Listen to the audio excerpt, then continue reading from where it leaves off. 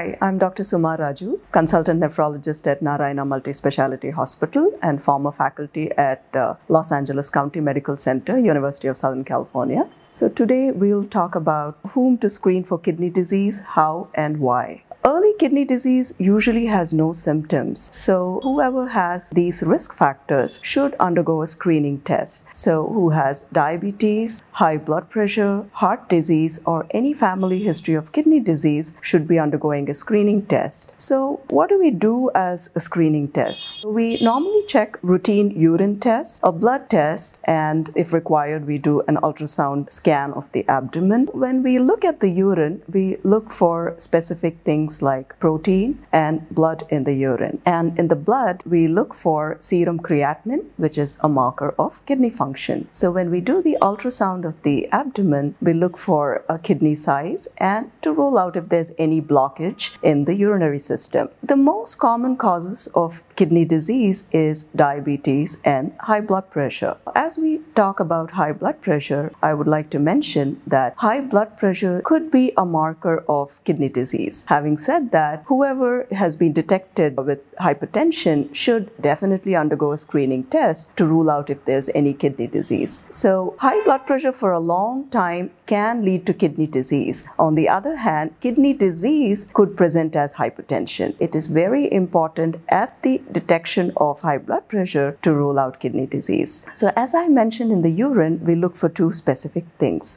protein and blood. That signifies there is some damage to the filters in the kidney, which is causing leakage of this blood and urine. Diabetes for a long time can result in these two things, like the protein and the blood in the urine. In the absence of diabetes and high blood pressure, we need to look for other causes, which is damaging the filters in the kidney. If we do find out that you have kidney disease based on these tests, what do we do now? If you are a diabetic, the key thing is to control your sugars tightly, because once the damage occurs, it cannot be reversed. Only thing what we can do is to control your sugars and delay the progression of kidney disease. And if you do have high blood pressure, you need to take medications and lifestyle changes to control your blood pressure so that we can delay the progression of kidney disease. Oftentimes, we've been asked, like, are there any medications for kidney disease? If the kidney disease is because of diabetes and hypertension,